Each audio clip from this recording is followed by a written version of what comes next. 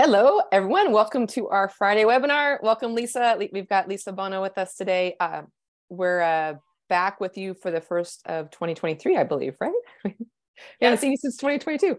So we have a very special episode of The Gray Way. We're going to be talking about behavior, why understanding instinct is key. So any behavior topics, those are definitely fun to join in on, because I mean, parrot behavior is just so outside the box different than your typical cat or dog behavior.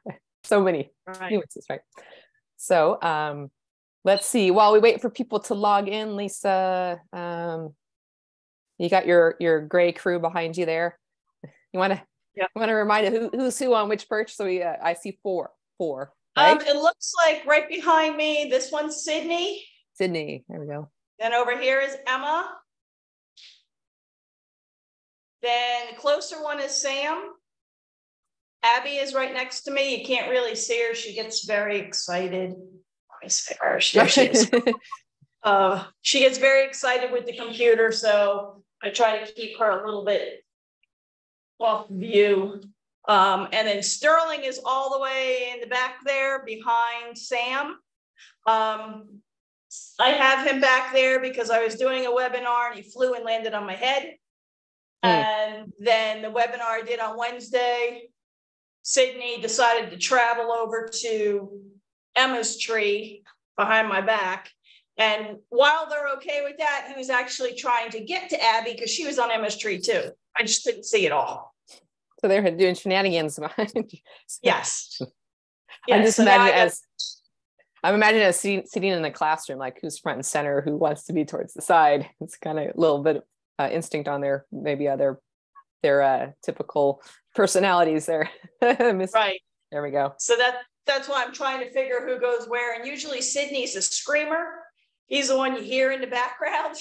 So I wanted him closer. So this way, if I have to pick him up, I can pick him up. Quiet him down. I'm sure vocalizations will be part of our topic today. Yes. So, all right. It will. So Lisa, I believe you have a fabulous PowerPoint for us. You always have these really good PowerPoints that make it super easy to follow along and get it ingrained on the information ingrained on your brain. So do you want to go ahead and, because I'm sure I am going to guess we're going to get a good slew of questions today for you at the end. Yes. So just a reminder to everybody that if you do have a question for Lisa, to use the Q&A button, and we'll try to get to those towards the end of the webinar. So I hopefully left a little time at the end for people with the questions and what they're observing in their own birds, what they might think is, instinctual, or if it's a learned behavior. So I'm going to touch on a couple different, more of the easier things to notice in your own flock, and let you know why the bird's actually doing what it's doing and not being a bad bird. All right. Well, then let's take it away. Right. Let's get started. Let's dive in. All right, here we go.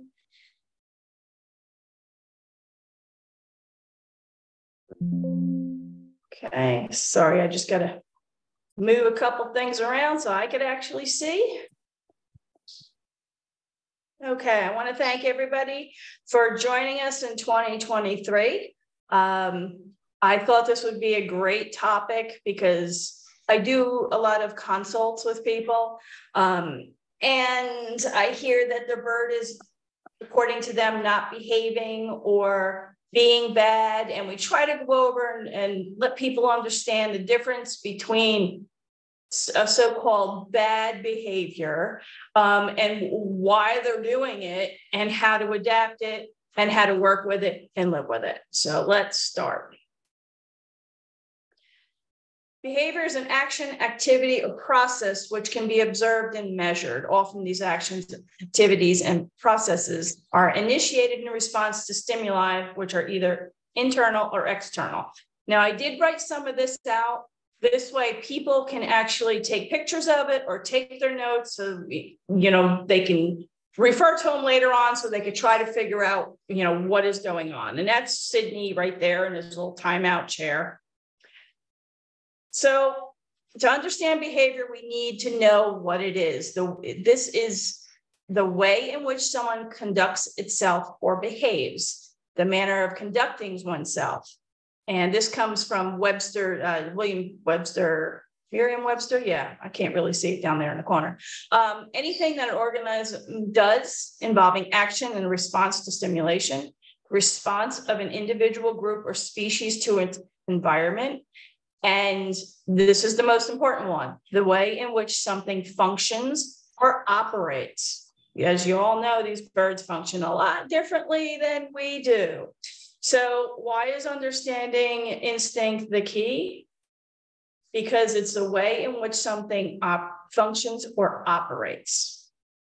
So the terms hardwired, which I use a lot, instinctive or innate, describes behaviors that are not learned, behaviors you already know how to do for the first time.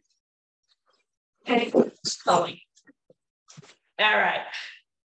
Hopefully he didn't mess up the slide here. He just flew over and landed on me. Instinctive behaviors are important for promoting the survival of your species. Instinct, by definition, is hardwired behavior. It does not have to be learned. It's passed on from generation to generation. Therefore, naturally, it's a result of instinct rather than being thought about, planned, or developed by any training. For instance, Sterling flying over to me about the computer.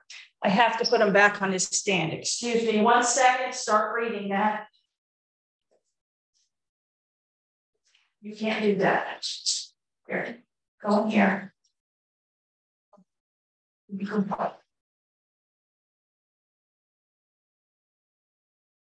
He's not going to stay on his tree today. So an instinctive behavior is an action or in an organism. It's performed by every member of their species. These behaviors are hardwired and present from birth. That is Sydney there in that little picture when I got him. It's migration, nest building, and raising a family are instinctive behaviors. Babies are not taught this, but already know how to do it.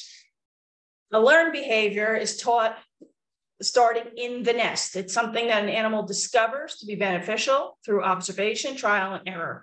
Learned behavior can adapt over time to suit changing conditions. That's what happens in our homes. An example of a parrot playing with a foraging toy is a learned behavior. So here we have Emma, this little stinker.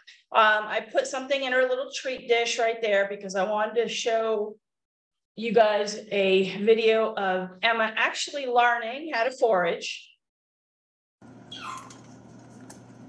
It's a very easy foraging dish we have here.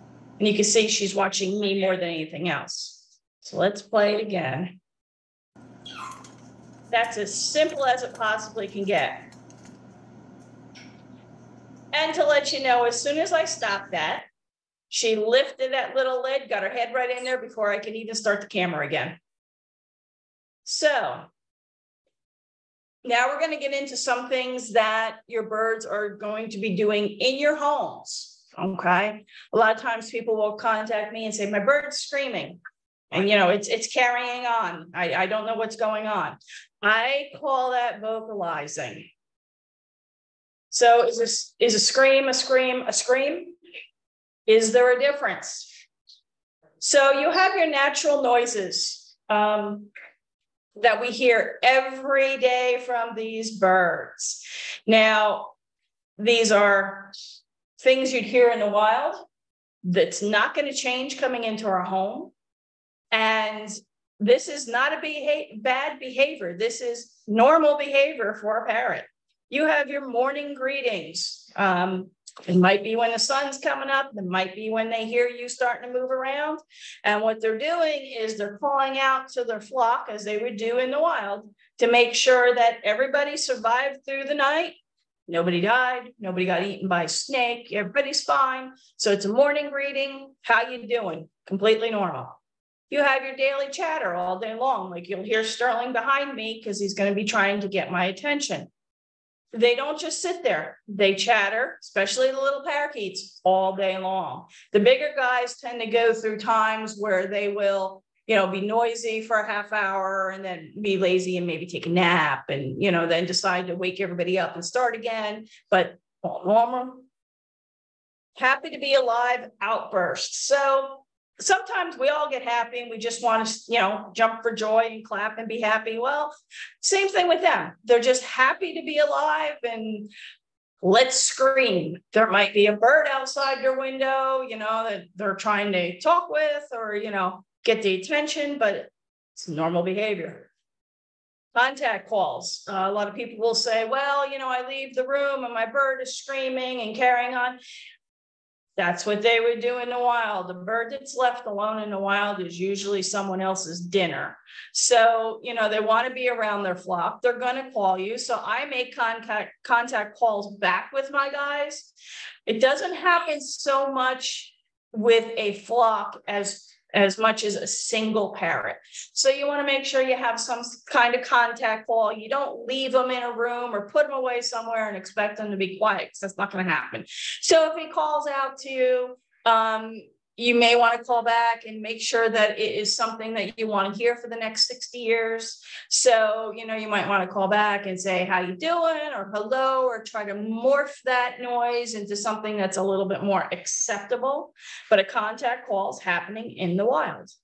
Then you have your evening greetings as well. A lot of you come home from work and your bird starts screaming and carrying on, and maybe you're not in the mood. Well, you are the only thing that bird has. And the bird's been sitting there all day entertaining itself while you're away. So I always tell people when they come home that one of the things they want to do is greet their bird. You would greet the dog if it came running to you. You would greet your husband or your kids. Why not greet the bird? So that is completely normal.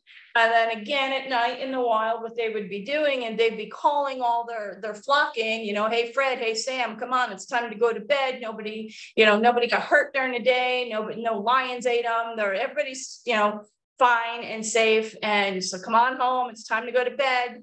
And so that is part of that bedtime chatter as well. So some people even report to me that after the bird is covered, they'll get in there and they'll chatter real quiet. They'll go over all the words they know.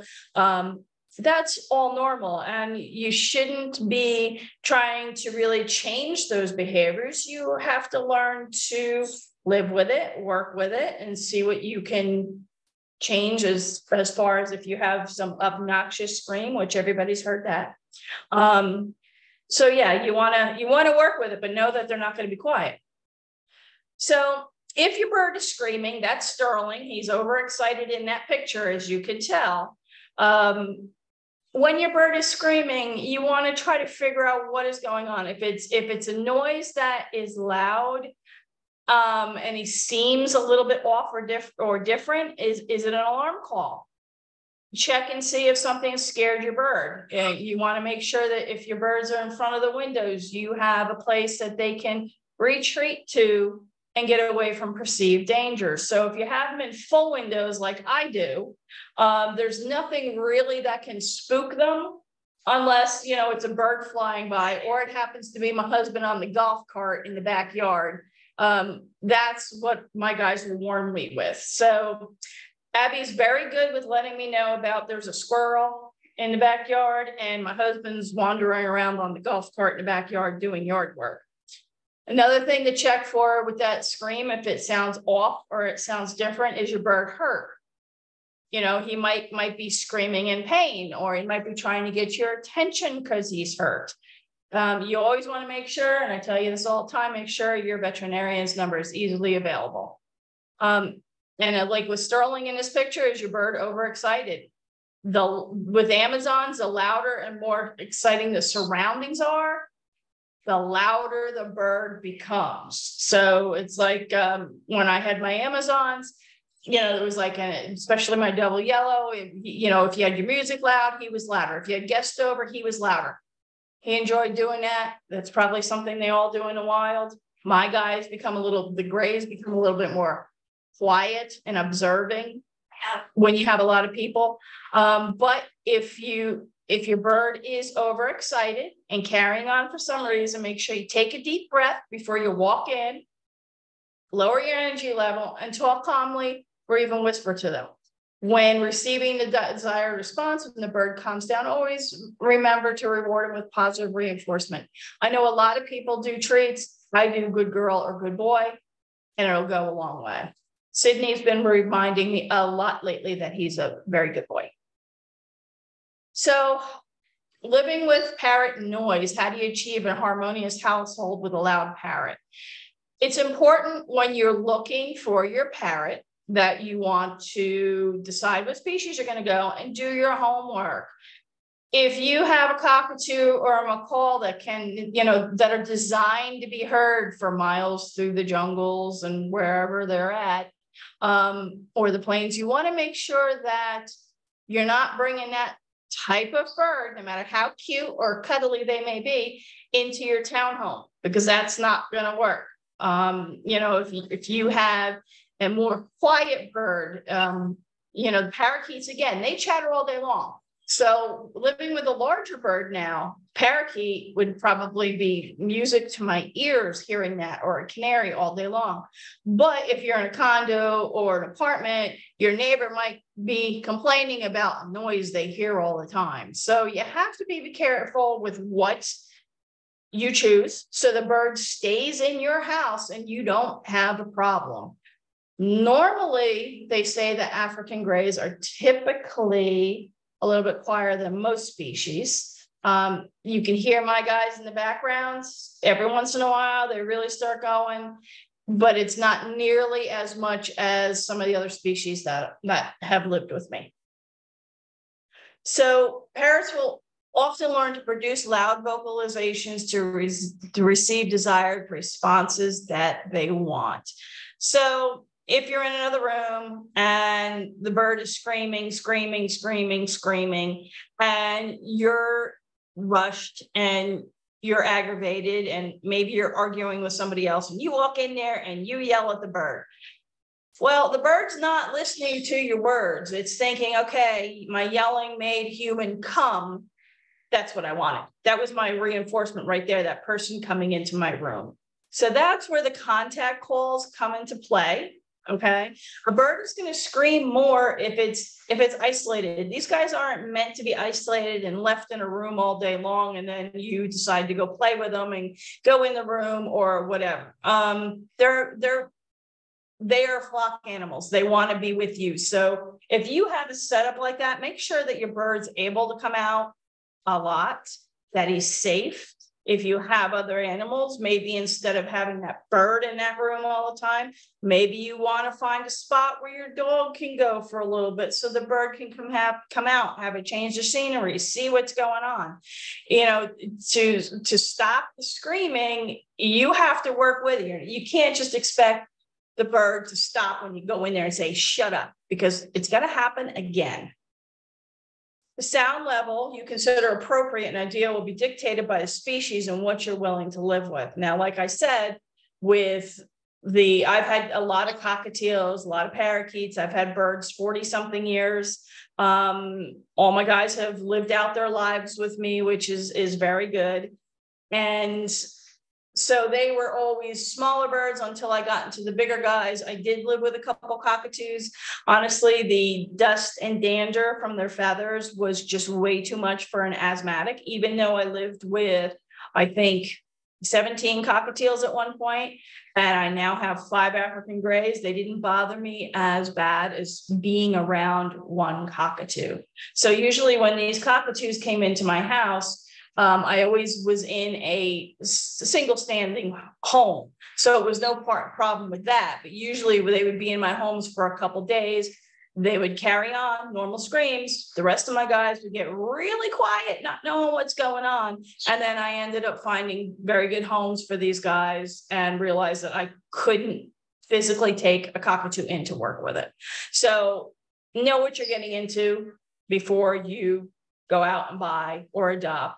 It's a great idea to volunteer at a rescue. First off, they would probably love to have you there. And you can get to know the different species and the noises that come out and see what you can live with it before you just run willy-nilly to the pet store and buy one. You cannot train your parrots to be quiet, nor should you expect them to be. Parrots are vocal by nature, and we need to understand and accept their vocalizations as part of parrot ownership.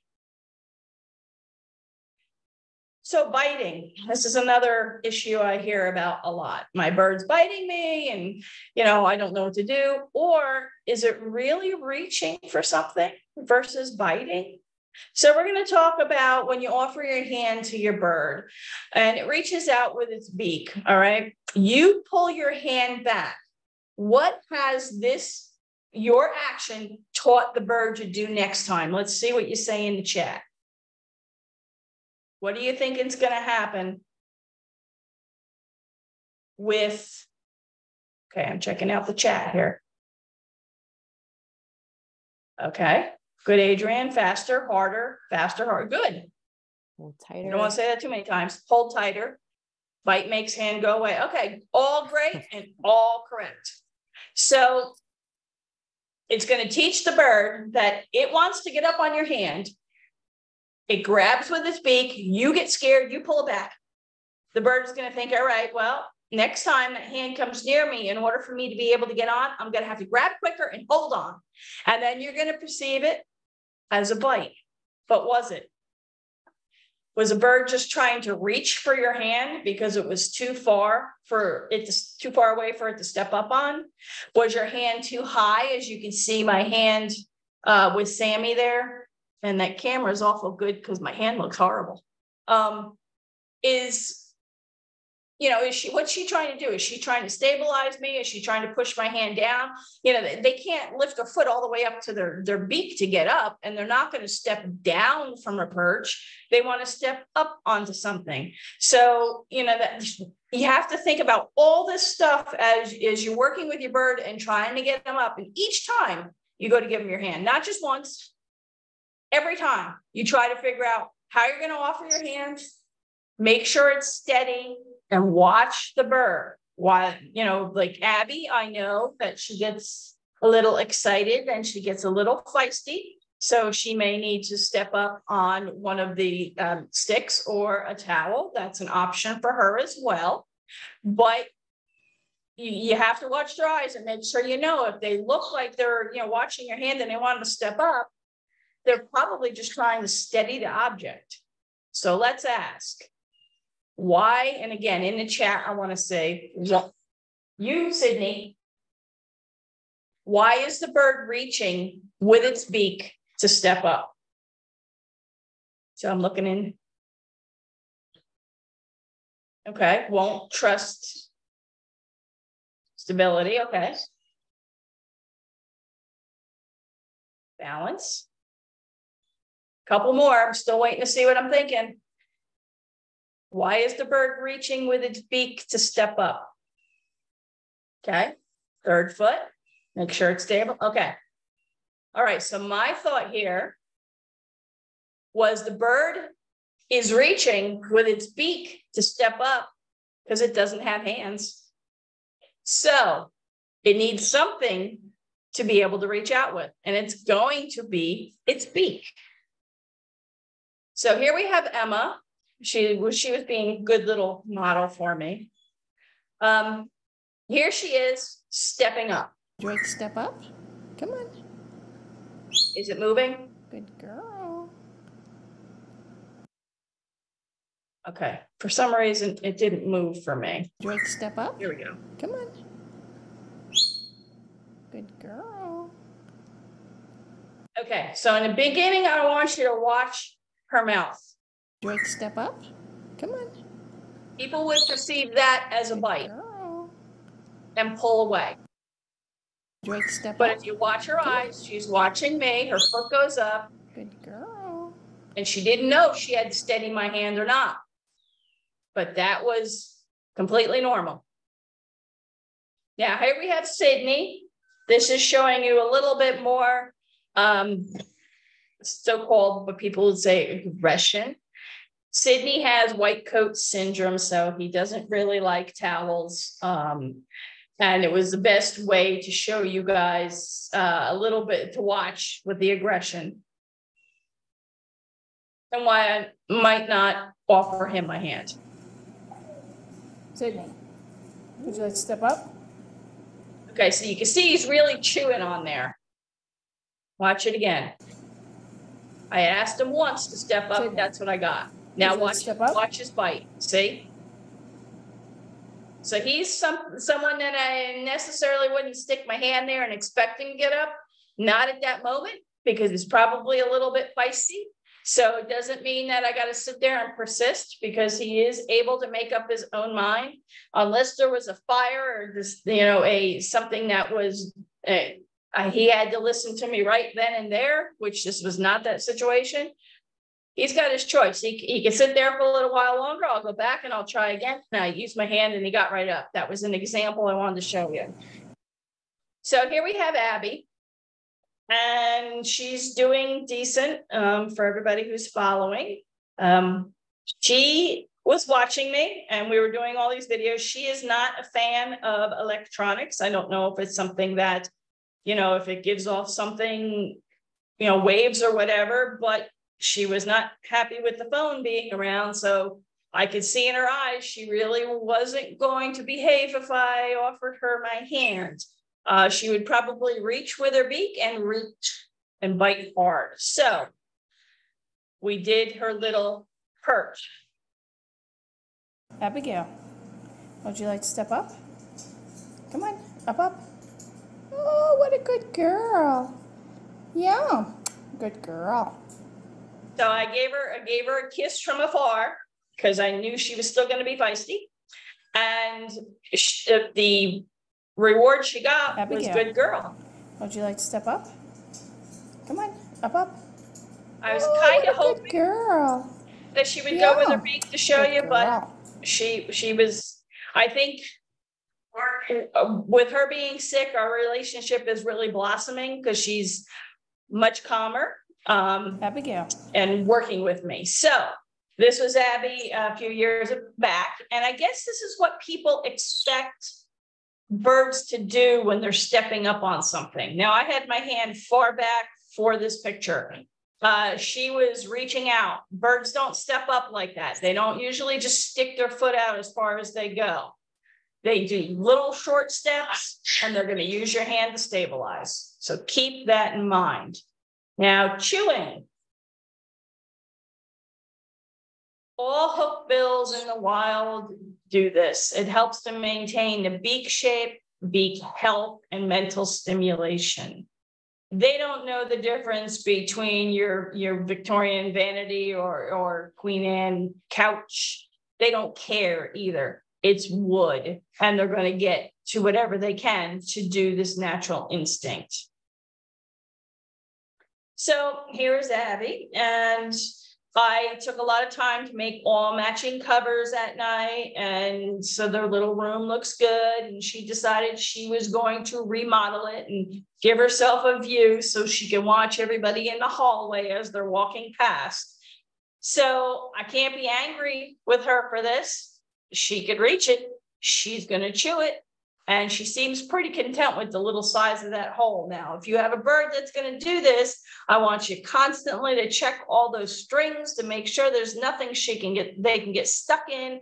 I did have to cut a couple little strings off to make it easier for her to see past them, but she's going to chew.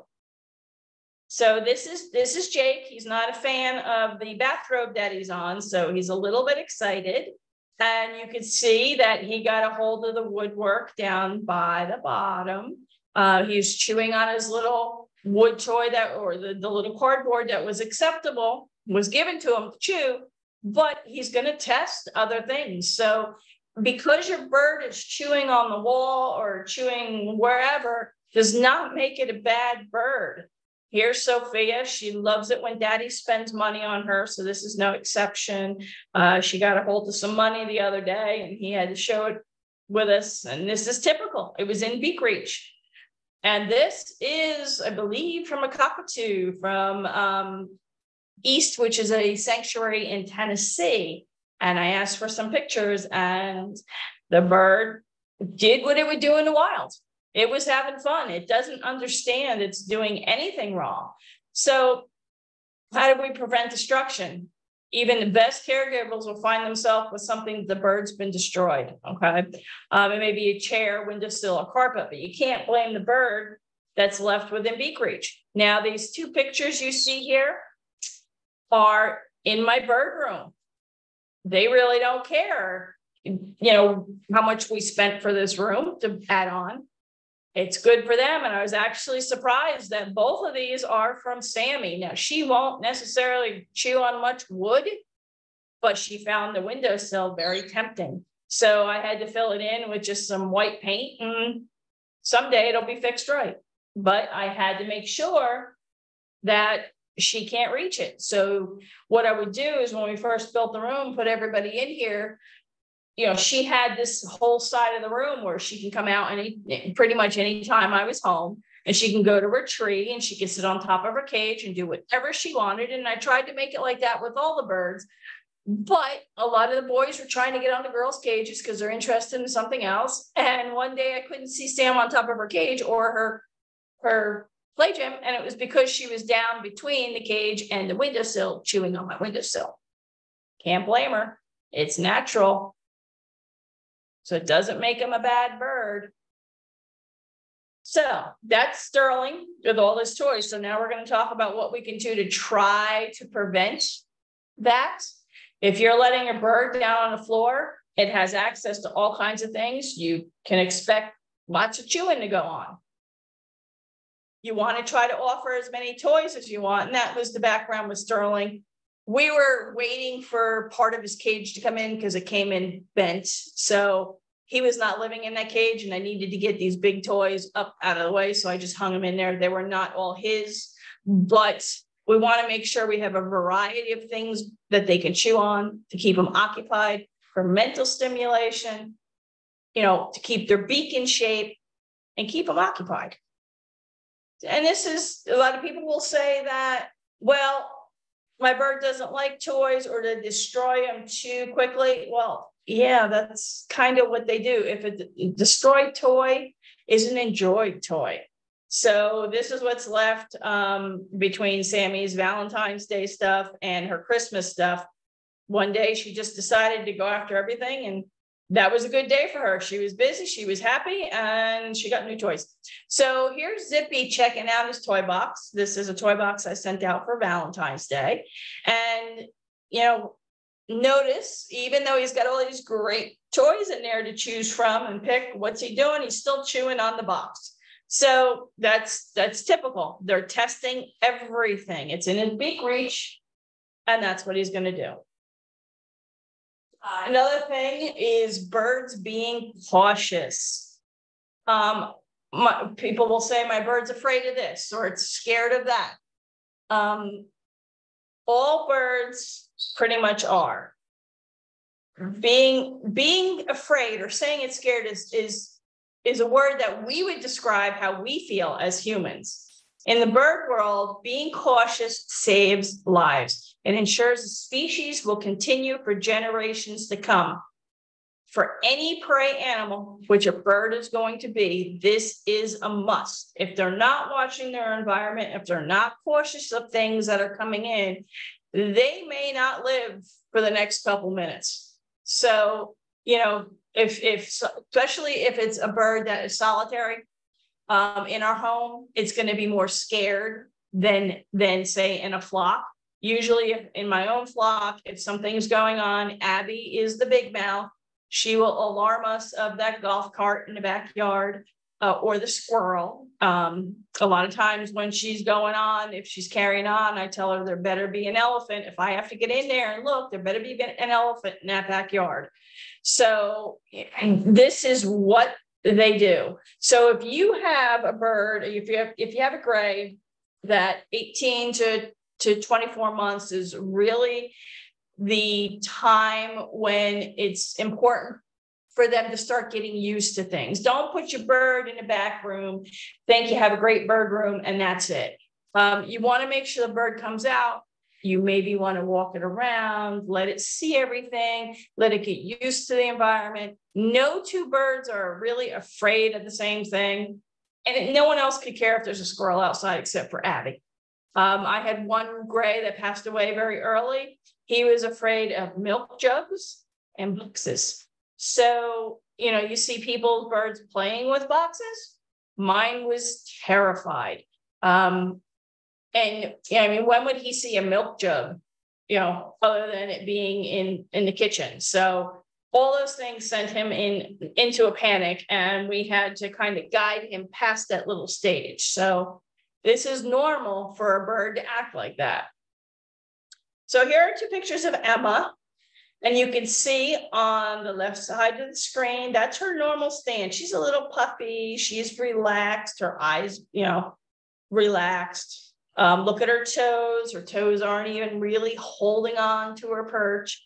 The next picture, she was spooked by something. So see how she flattened down a little bit? All her feathers are pulled in tight. Her eye is round. And look, her toenails are holding on. So you're able to see with how they hold their body and the body language if the bird is nervous about something, and you might have to explain to them what's going on or calm them down. Just don't ignore it because they don't know. So this picture is here to remind me of a story versus giving them boxes to play in. I have a friend that unfortunately we weren't able to get pictures of his bird, but his setup was you would come in the front door and you'd walk through the living room, and then to the right-hand side, it was like a little alcove. That's where the dining area would be. And he put his bird cages in there. So the birds were pretty much, they were able to see around and what was going on. But if you came in the front door and you walked a little bit, all of a sudden you appeared in their area. So he had a baby gray that was just a little freaked out by things just appearing. So if you're carrying in groceries or anything like that, the bird would freak out. So they had to come up with a solution because that was the main door to come in. And he's not just going to say, no one's allowed to my house. So what he ended up doing is if he came in, he would start saying before birds could even visually see him, coming through. So this way the bird knew what to expect. And eventually what ended up happening is the bird would hear the front door open, maybe hear another voice, or maybe hear a bag ruffling or something. And as he's walking towards where the birds were, this one bird learned to say, coming through. So it calmed itself down because he knew it was safe, because that's what he was taught. So now we have some chicken scratching. And a lot of people will say, "Oh, what's going on? Does he want out of the cage? Is he afraid? What's he trying to do?" Well, we really don't know the reason for it, but all grays do it. Every single one of them, from babies up to my 40-year-old will do it. We're not exactly sure what the purpose is. I don't really know if cockatoos or macaws or anything do, because I haven't heard anybody say that. I know my cockatiels did not, but every single one of my grays do. So here we have Maggie and Cinder.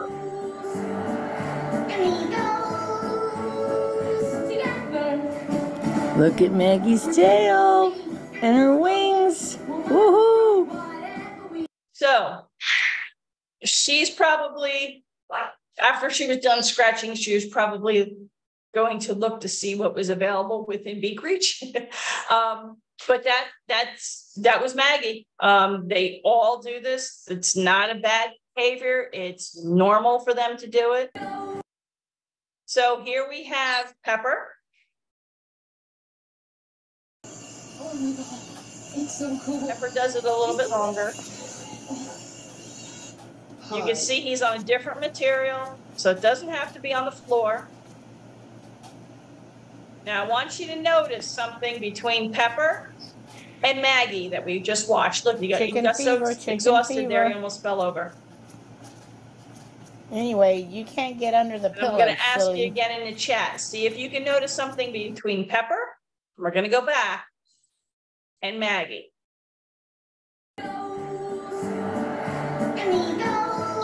One's a Timneh, one's a Congo.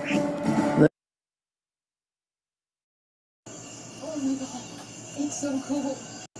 Oh my God. Rusty over there is just watching. He wasn't having any part of this chicken scratching stuff. Okay.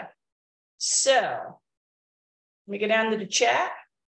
Oh, your white belly Kaik chat also scratches. Interesting. Mine does not. So let's see. Did you guys notice anything similar with the two grays? They both have their heads down while they're scratching. They're not. Nope. Okay. So think about it as we go on, and I'll show you what I caught. Now, why do we call it chicken scratching? I don't know if this is playing correctly. There we go. Okay, they get in there and they do it with both feet. And they're looking for bugs. So I'm pretty sure they'll do this in the nest. They're looking for bugs. You know, the grays will do the same thing. So now, think back to the two that I asked you to look at and watch Tweed. Again, it doesn't matter what substrate is there. So we have people saying for foraging or for... Well, they do it, yes, they'll do it for foraging. The parents will do it while they're building a nest.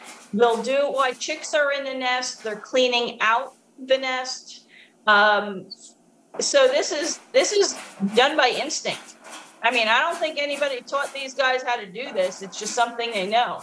So whether, you know, I can't say that it's purely nesting.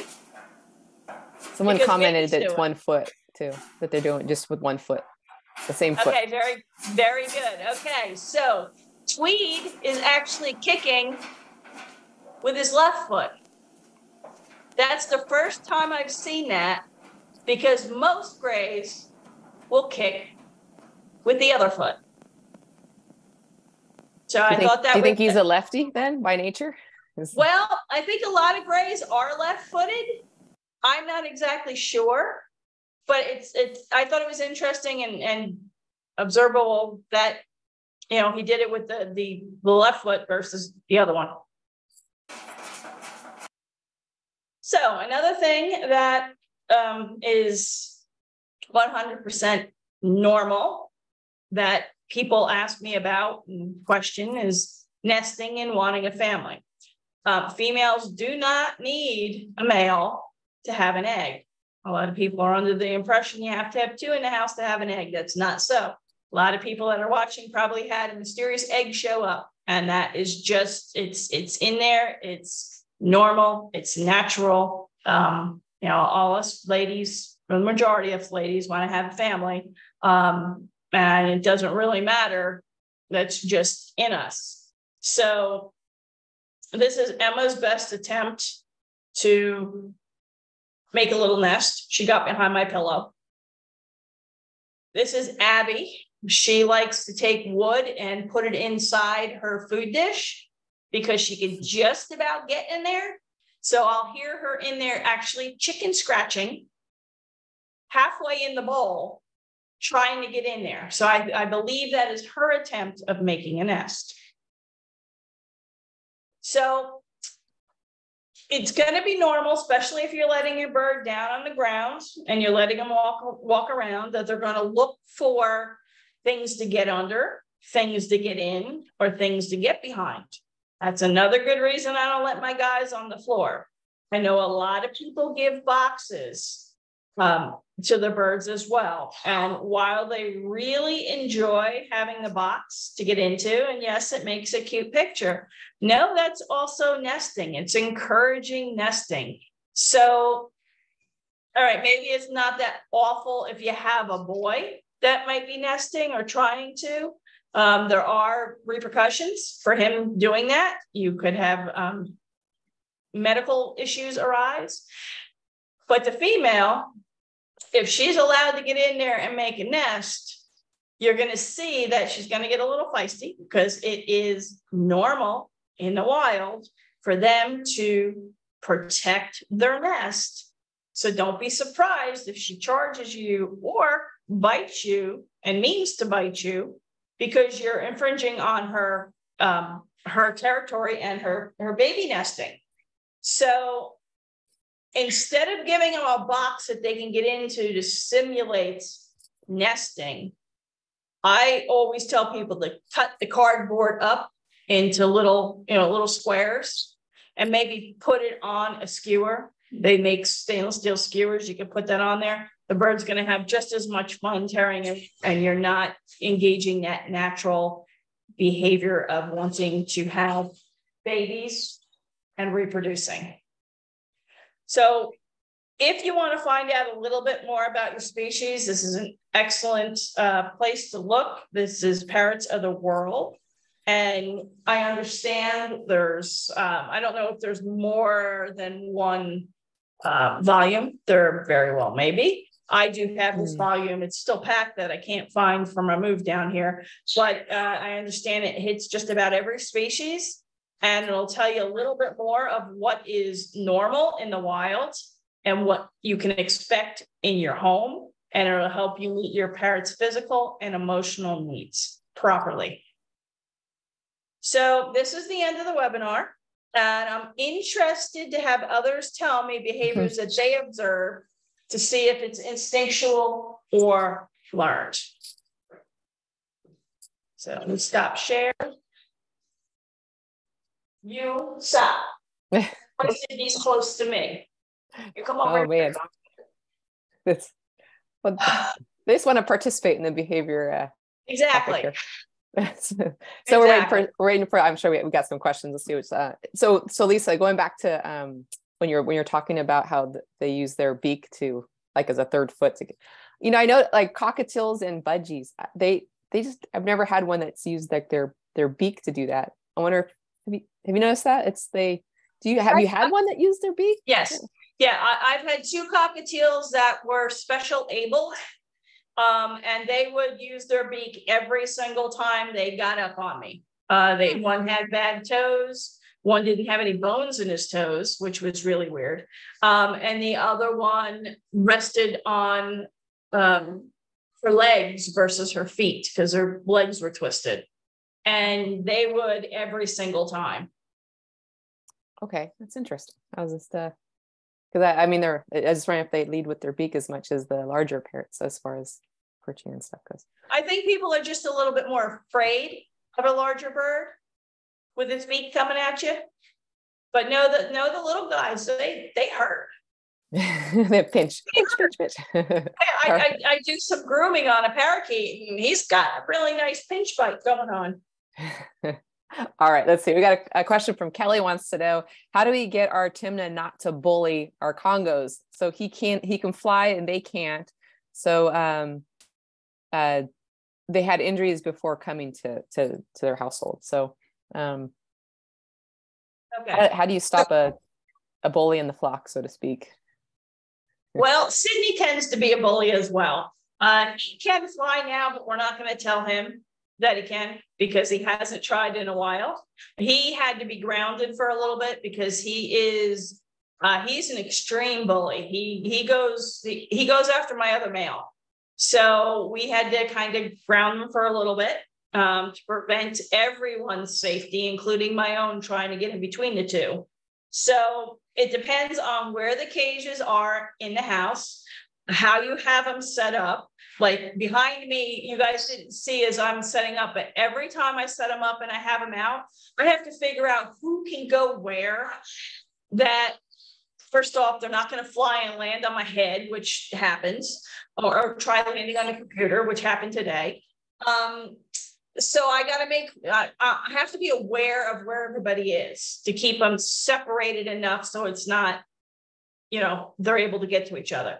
And also you want to make sure that Timneh has a lot of things to do that are positive, like maybe his favorite toy or maybe a treat or something on his play gym, a tree or something similar is going to be a lot more exciting and fun to do than, say, just a metal tea stand. A metal tea stand, you might not have anything else to do, but it's fun to chase the grays. So if you have something that's more fun to preoccupy them with something better and keep them a little bit more separated, that might help. Okay, and then someone had a question. My gray is OCD with dirt. She has gotten into herb plants twice, but wants to roll and dig in dirt and tear up the plants. The vet said not allowed. Is organic dirt safe? Is that an option? And do grays need this activity? Like, do they roll in the dirt in the wild? Do they get all up in the dirt in the wild? They do that in the wild. That you'll see them on the riverbed scratching and, you know, getting a little bit dirty.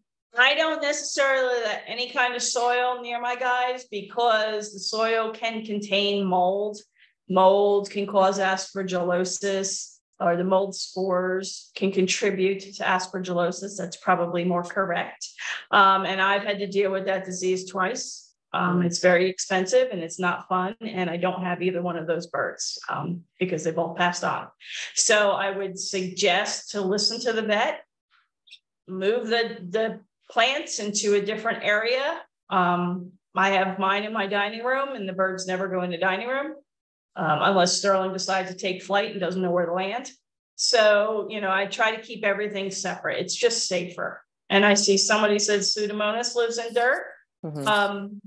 Where I am in the country, we don't really have to deal with that. I understand more southern states. I know Florida has to deal with a lot of Pseudomonas. So, and that's very hard to treat because it's always in the environment. So just be careful. Okay. I wonder if there's an alternative to a dirt feel for a parrot. Well, another thing I'm always worried about with something that they can scratch in or get into, or even like chewing the drywall or anything like that, is there's going to be dust in the environment. Okay. And what are they doing? They're breathing it in. It's right there. So again, that can cause a lot of different issues. So, you know, if you want them to rip up something, for instance, my guys all like to scratch in their nighttime cages. So I usually use U-Haul paper or packing paper, but everybody knows it as U-Haul paper. I will use that so they can dig and scratch around the net, or I'll use a paper towel and I put that in there to let them have at it. So if you want to put a piece of paper down on the ground or on your coffee table and want to let them scratch, go for it. All right. And then we have a question. Someone's Congo African gray sometimes squats low and sort of flaps her wings, not fully extended, and she sways back and forth. She's usually sitting with them. Can't tell what the behavior might be. So what would a bird squat and kind of semi-flap their wings mean? Okay, so that's probably a quick one like this, quick flap. If she's squatting down, it could be she's starting to masturbate. So you got to watch that. That's the first thing that came to my mind, because they'll lower down, they'll lift their wings up a little bit. They might quick flap it, but it's not in full extent. It's just close to the body. Or it could be that she's sitting with a favored person and there could be something else going on in the room, whether somebody walks by or there's something on TV or somebody moves something and she's catching that and seeing it and going into protect mode. Oh, wow. Okay. Those are two different mindsets for the bird to kind of have to gauge watch the the environment. Yeah. Watch the environment and see what's going on. Okay. That's okay. So we have a 40-year-old wild-caught Timneh that they've had since he was 9 months old, and every year since he's matured, when breeding season hits, he lets one of his toenails grow extra long. Only one.